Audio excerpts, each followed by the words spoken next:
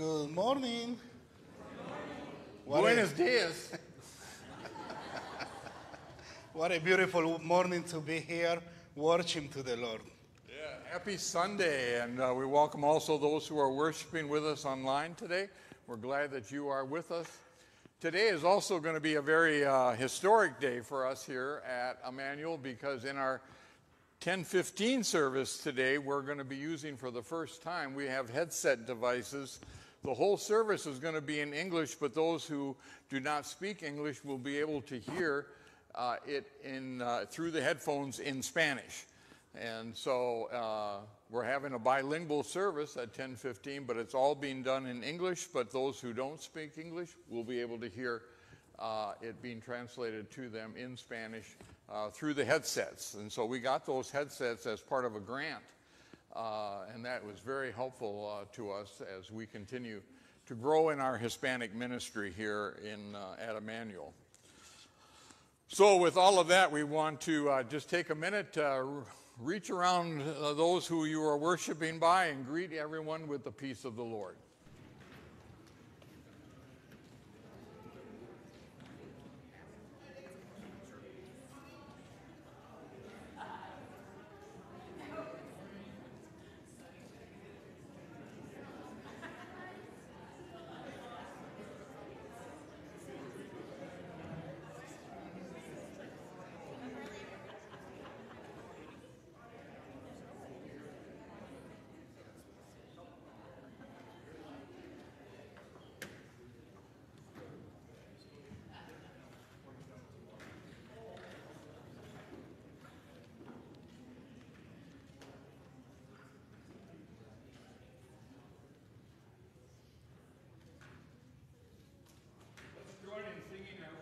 Hymn, Blessed Jesus at Your Word, 904.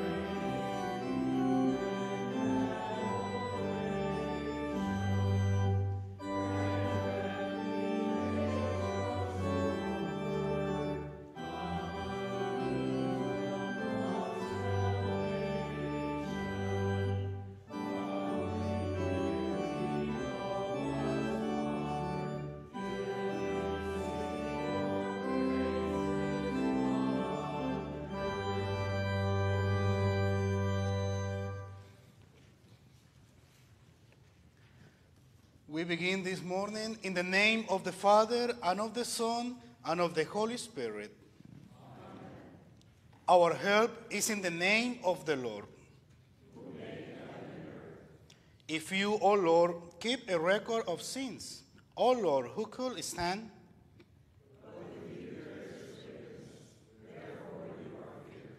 Since we are gathered to hear God's word, call upon him in prayer and praise, and receive the body and blood of our Lord Jesus Christ in the fellowship of this altar. Let us first consider our unworthiness and confess before God and one another that we have sinned in thought, word, and deed, and that we cannot free ourselves from our sinful condition. Together as his people, let us take refuge in the infinite mercy of God, our Heavenly Father, seeking his grace for the sake of Christ, and saying, God, be merciful to me, a sinner. Almighty God, have mercy upon us, forgive us our sins, and lead us to everlasting life. Amen. Almighty God, in his mercy, has given his Son to die for you, and for his sake forgive you all your sins. As a called and ordained servant of Christ, and by his authority, I therefore forgive you all your sins in the name of the Father, and of the Son, and of the Holy Spirit. Give ear, O Lord, to my prayer. Listen to my prayer. Listen to my plea for grace. Teach me your way, O Lord, that I may walk in your truth. Unite my heart to fear your name. I give thanks to you, O Lord my God, with my whole heart, and I will glorify your name forever. For great is your steadfast love toward me. You have delivered my soul from the depth of Sheol. O God, insolent men have risen up against me, and a ruthless men seek my life. And they do not set you before them. But you, O Lord, are a God merciful and gracious, slow to anger and abounding in steadfast love and faithfulness. Glory be to the Father, and to the Son, and to the Holy Ghost, as it was in the beginning, is now, and ever shall be, world without end.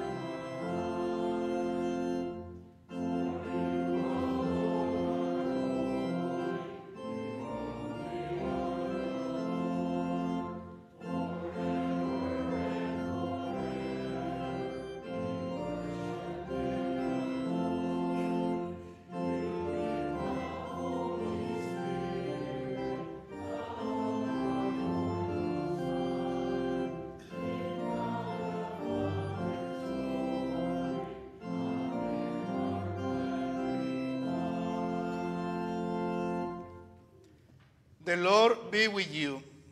And also with you. Let us pray.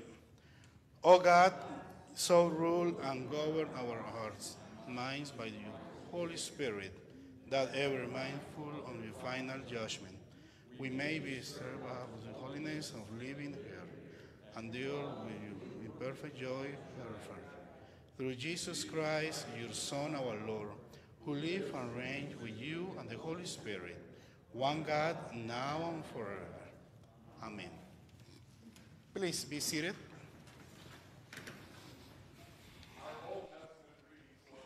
Is recorded for us by the prophet Isaiah, the 42nd chapter, beginning at the first verse. Behold, my servant whom I uphold, my chosen, in whom my soul delights. I have put my spirit upon him, and he will bring forth justice to the nations. He will not cry aloud or lift up his voice or make heard in the street. A bruised reed he will not break, and a faintly burning wick he will not quench. He will faithfully bring forth justice. He will not grow faint or be discouraged till he has established justice in the earth, and the coastlands wait for his law.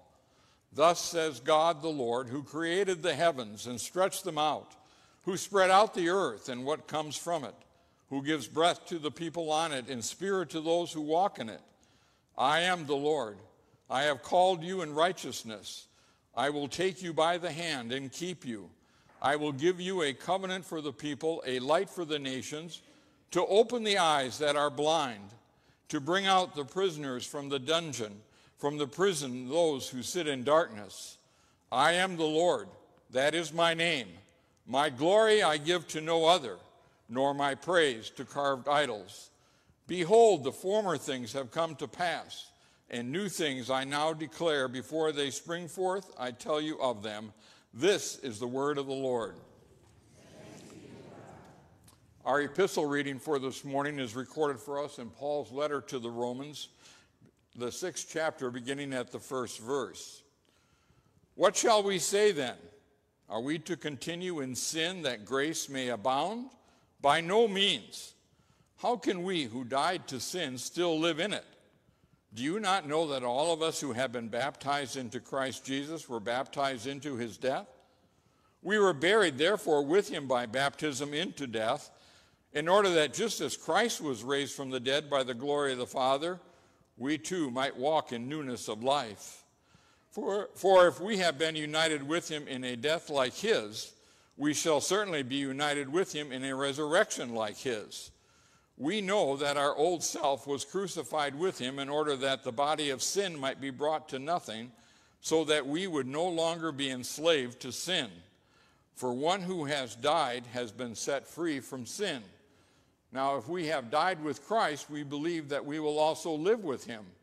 We know that Christ, being raised from the dead, will never die again. Death no longer has dominion over him. For the death he died to sin once for all, but the life he lives to God. So you must also consider yourself dead to sin and alive to God in Christ Jesus. This is the word of the Lord.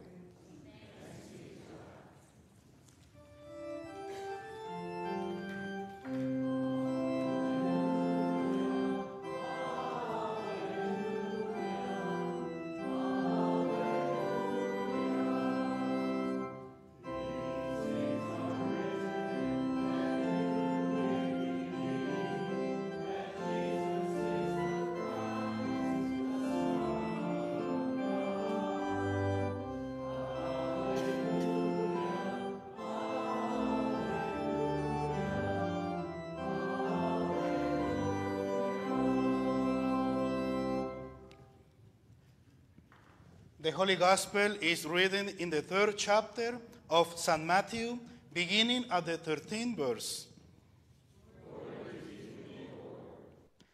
Then Jesus came from Galilee to the Jordan to John to be baptized by him. John would have prevented him, saying, I need to be baptized by you, and do you come to me? But Jesus answered him, let it be so now, for thus it is fitting for us to fulfill all righteousness. Then he consented. And when Jesus was baptized, immediately he went up from the water, and behold, the heavens were opened to him, and he saw the Spirit of God descending like a dove and coming to the rest on him. And behold, a voice from the heavens said, this is my beloved Son, with whom I am well pleased. This is the gospel of our Lord. Now we say together the Apostle Creed. I believe in God the Father Almighty, maker of heaven and earth, and in Jesus Christ, his only Son, our Lord, who was conceived by the Holy Spirit, born of the Virgin Mary, suffered under Pontius Pilate, was crucified, died, and was buried. He descended into hell. The third day he rose again from the dead. He ascended into heaven and sits at the right hand of God the Father Almighty. From thence he will come to judge the living and the dead. I believe in the Holy Spirit, the Holy Christian Church, the communion of saints, the forgiveness of sins, the resurrection of the body, and life everlasting. Amen.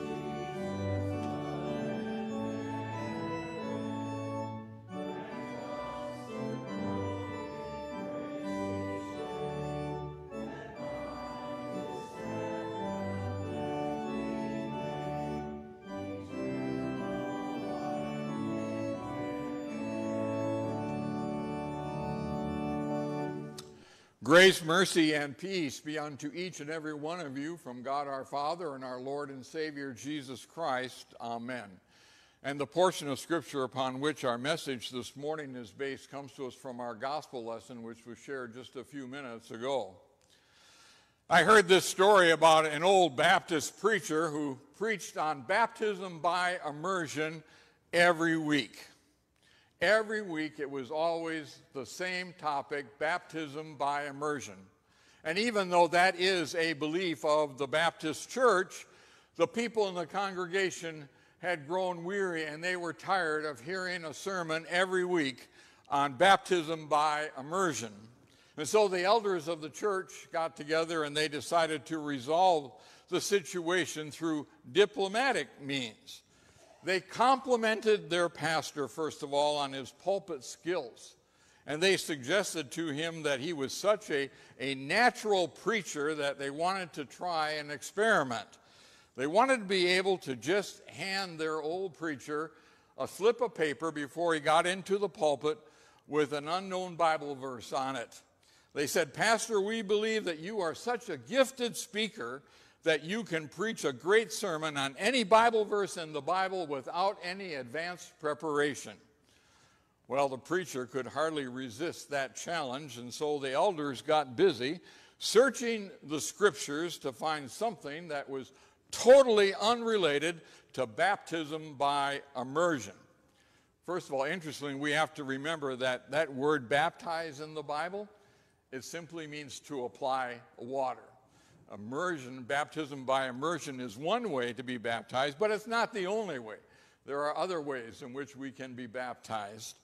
I just wanted to share that. And so the elders got together and they selected Genesis 1:1.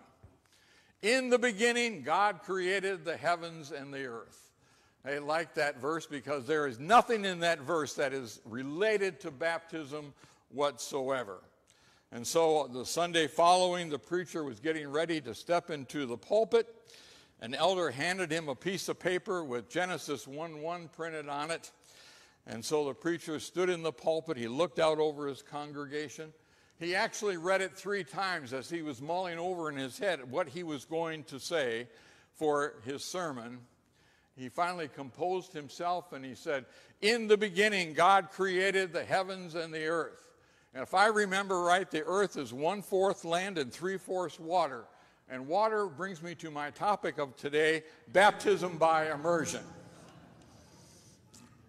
Truthfully, though, the power and the promises of baptism are not found in how we apply the water in baptism. The promises and power of baptism are in the Word of God, which is connected to baptism, which is attached to baptism. Well, this morning, I'm going to spare you. I'm not going to preach on baptism by immersion. But I do, however, want us to focus on our baptism.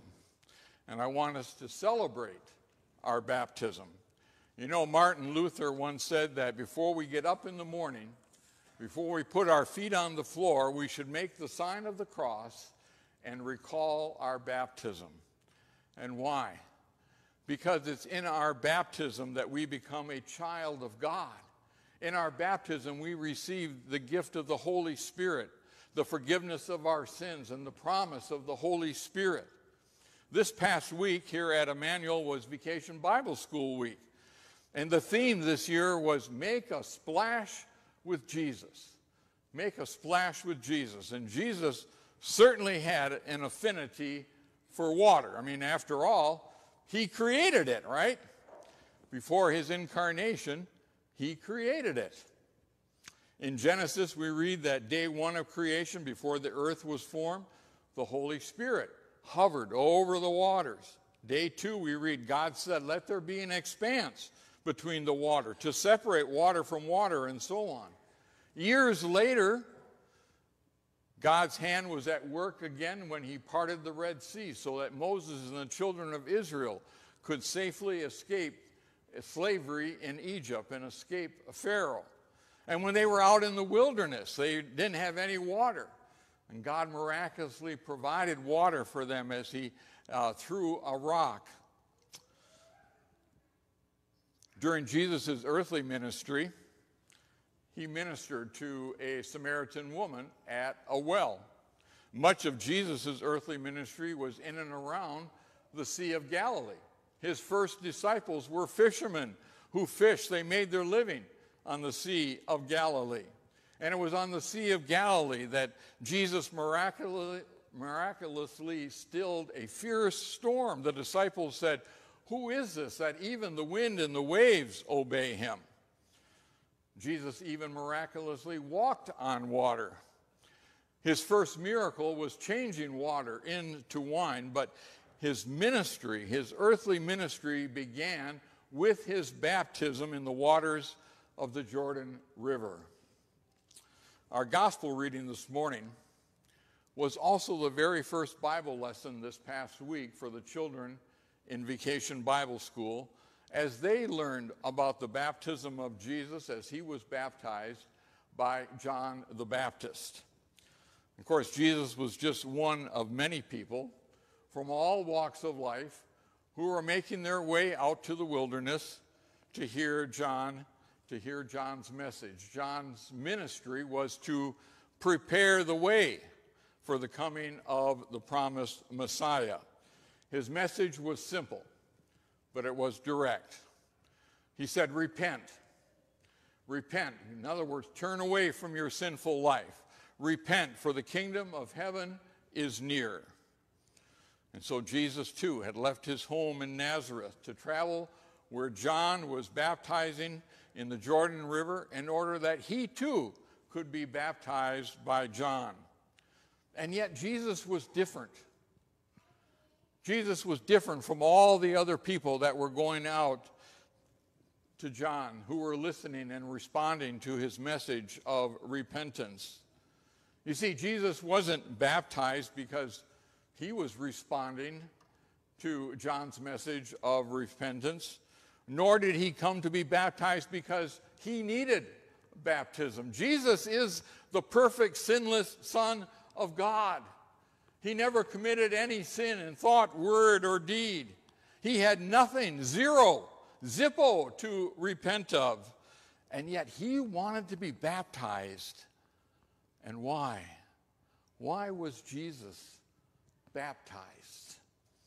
Well, it's often been said that Jesus' baptism was like his ordination into his public ministry, so to speak.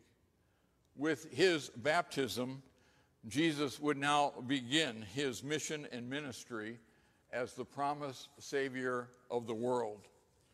Now, Matthew tells us in our gospel reading for this morning that at least initially, John the Baptist hesitated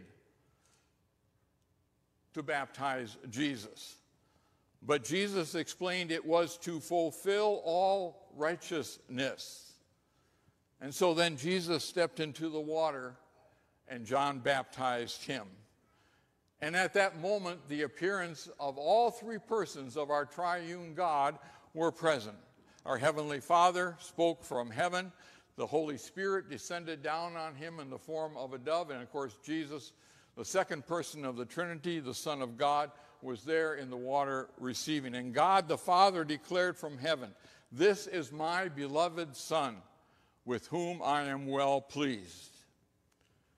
You see, being a son granted privileges and imposed purpose. Jesus, as God's Son, would be bound by sonship to do his Father's will. And in this particular case, it was to fulfill all righteousness. In other words, to restore a sinful world back to a right relationship with God, to restore back the relationship that God initially had with his creation before sin came into the world through Adam and Eve. So even though Jesus did not need to be baptized, yet by beginning his earthly ministry this way, he was identifying himself with us, his oneness with all people. It was just 3 years after Jesus' baptism that he went to the cross.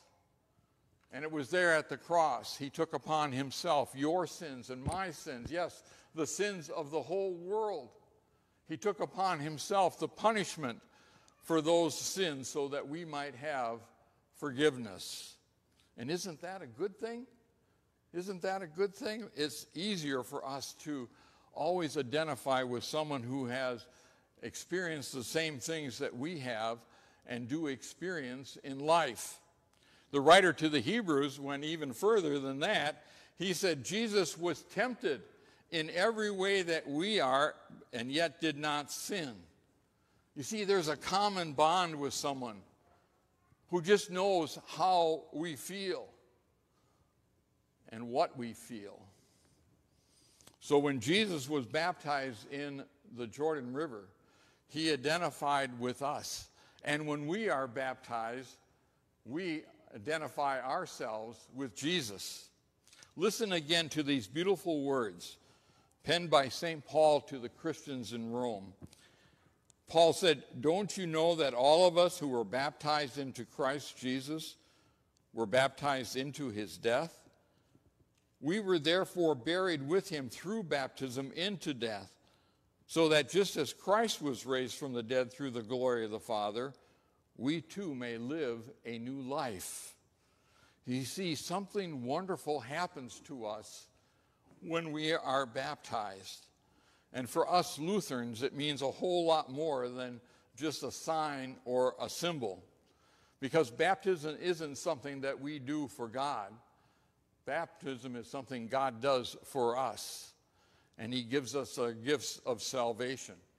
He adopts us into his family, and we become a son and daughter of Christ.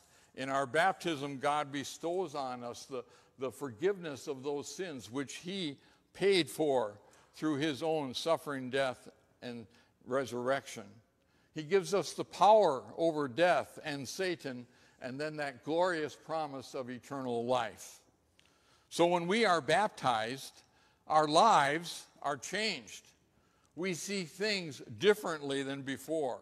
We see other people differently than before, because our baptism enables and empowers us to do the things that Jesus wants us to do as we give ourselves in faith to him without reservation, and to love one another as he has loved us. And so this morning we're just taking the time to thank Jesus for identifying with us in his baptism and for making us his own in our own baptism, and for those precious gifts of salvation which he gives us in baptism. And so we pray that the Lord would always help us to remember all that he has done for us and for our salvation, so that we can share him with others and his love. In the precious name of Jesus, amen.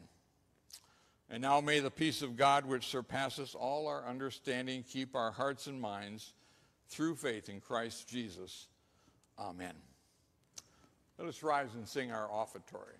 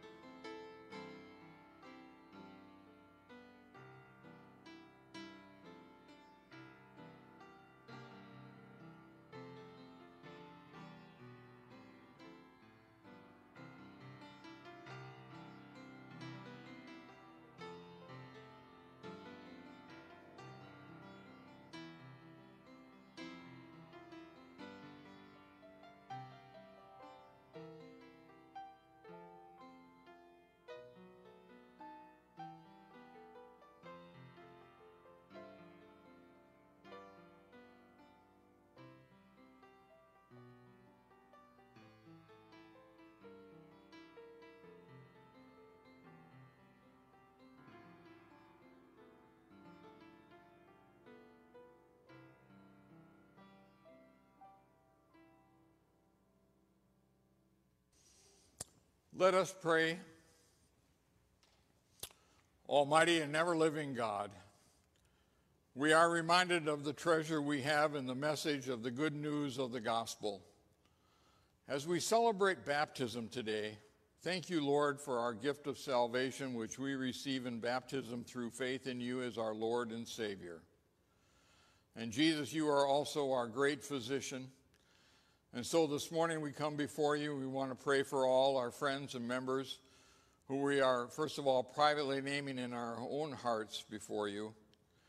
Today we especially want to pray your healing hand upon Jan Brockmeyer as she recovers from surgery, and Becky Johnson, who is hospitalized at Tampa General, also Richard Seedroff and Bob Hinkle, also for successful cancer treatment for Dan McSpadden, healing for Ann Smith, and strength and comfort for the Carol Joyner family as she is now in hospice care. We also pray, Lord, for safe travels for Richard and Judy Steinbrook, and reduced back pain for Richard as they travel. Lord, we want to thank you for a wonderful week of Vacation Bible School. Thank you for all our volunteers, our teachers, and our staff. Thank you for their energy. Thank you, Lord, for the 8 children who were baptized on Friday and their families. We thank you for all the children that are going to join us for worship later on this morning. We want to lift up to you again our Senior Pastor Calling Committee. We pray your guidance and blessings upon their work as we seek a new candidate to extend a call. Continue to prosper the work of all of our missionaries, both here and abroad, and keep safe all our military men and women, and help each of us, Lord, to share your love and forgiveness with those in our own circle of acquaintances. We pray this all in Jesus' name. Amen. Let us rise and pray the Lord's Prayer together. Our Father, who art in heaven, hallowed be thy name. Thy kingdom come, thy will be done on earth as it is in heaven. Give us this day our daily bread.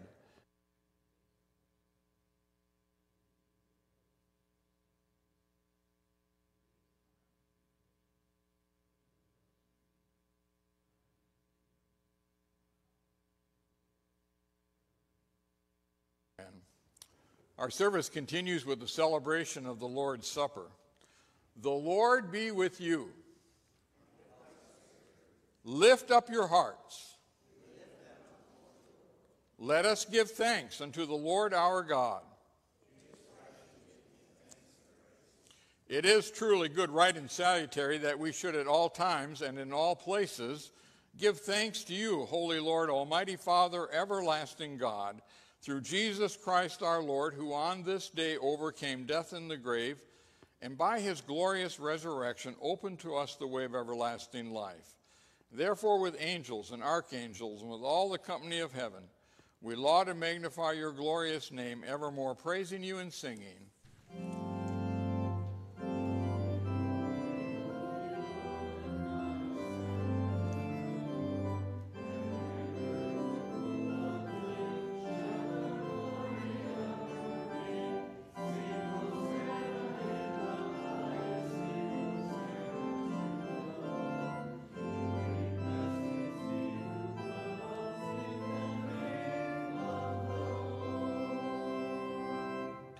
Blessed are you, Lord, our God, King of all creation, for you have had mercy on us and given your only begotten Son, that whoever believes in him should not perish, but have eternal life. Our Lord Jesus Christ, on the night in which he was betrayed, took bread, and when he had given thanks, he broke it, and he gave it to his disciples, saying, "Take and eat. This is my true body, which is given for you. Do this in remembrance of me." After the same manner also he took the cup, and when he had supped and when he had given thanks, he gave it to his disciples, saying, "Drink of it, all of you. This cup is a new covenant in my blood, which is shed for you for the forgiveness of sins. Do this also in remembrance of me." The peace of the Lord be with you all.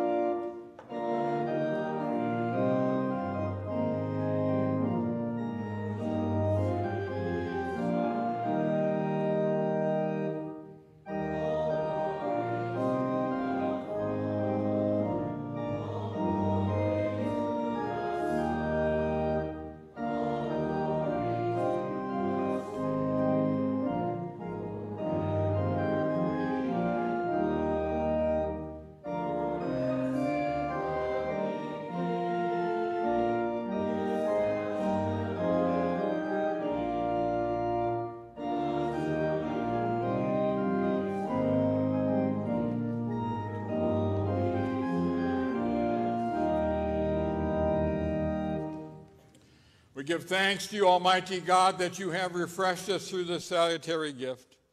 And we implore you that of your mercy you would strengthen us through the same in faith toward you and in fervent love toward one another. Through Jesus Christ, your Son, our Lord, who lives and reigns with you and the Holy Spirit, one God, now and forever. Receive now the benediction of the Lord. The Lord bless you and keep you. The Lord make his face to shine upon you and be gracious to you. The Lord lift up his countenance upon you and grant you his peace.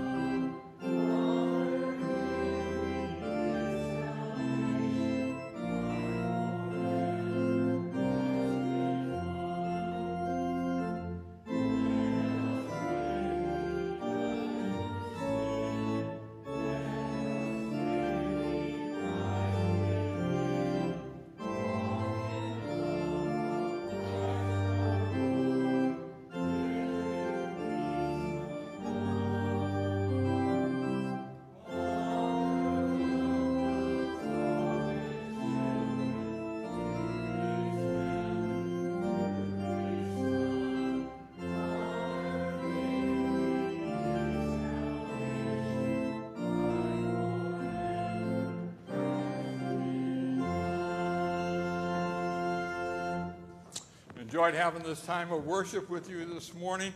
As we close out our service, let us speak together our vision statement as a reminder of why we exist as a church. Through word and sacrament ministry, we share the love, joy, and peace of Jesus Christ among ourselves and with those around us. Our worship has ended. Our service now begins. Let us go in peace and